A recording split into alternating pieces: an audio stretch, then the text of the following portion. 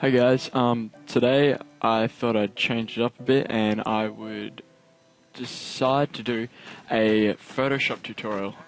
So this is just going to be a simple tutorial on how to make a GIF file in Adobe Photoshop CS6. So first what we want to do is we want to open up our desired images, which I've just saved on the desktop. Looking for a better way to get up out of bed instead of getting on the internet and checking a new hit. Me get up, first shot, come strut walking. A little bit of humble, a little bit of cautious, somewhere between like Rocky and Cosby's for the game. And I'm just going to select the Audi pictures. So I've got 4 different Audi pictures, and all I'm going to need to do is create frame animation, do that for the next 2. And so each window should have that at the bottom of it. So as they do. And now all we have to do now is just simple. I've downloaded the same resolution, so they're all 800 by 400. And now all I'm going to do is go down to this little icon, and I'm just going to click copy frame, go to this one, and paste frame. And then this will come up saying where you want to paste it, and we're just going to go paste after selection. So I'm just going to click OK. So now we've got that one, and then that one. Now I'm going to go to this picture, copy, and paste it. OK.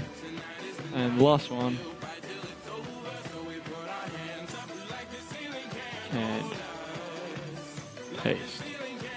Alright, so we've got our 4 slides, and the only trouble is when we play them, it plays super fast. So what we want to do as well is we just want to click forever, which will put them on a continuous loop.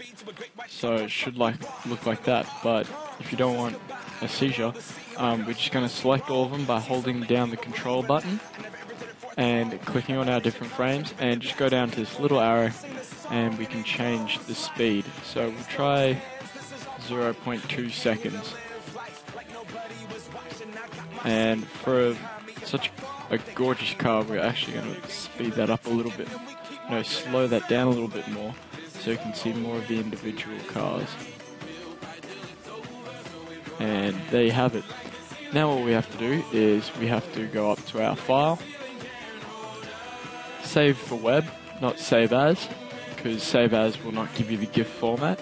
And we just want to click that, and we'll drag that over here, and it'll already be selected as GIF.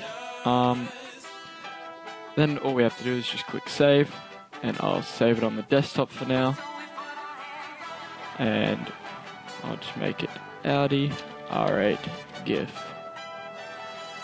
Save. So now we can go to our desktop folder and just find our Audi R8 GIF.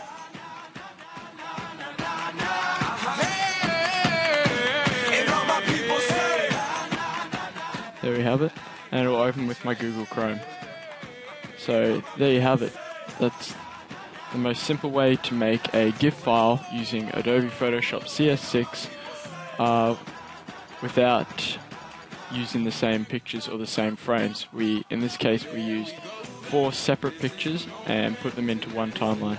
Thank you for watching. Please rate, subscribe, and I will have more Revit videos up soon, and I will start to put up some Corel X5 videos and Inventor, and possibly more Google SketchUp. But for now, I will talk to you later. See you.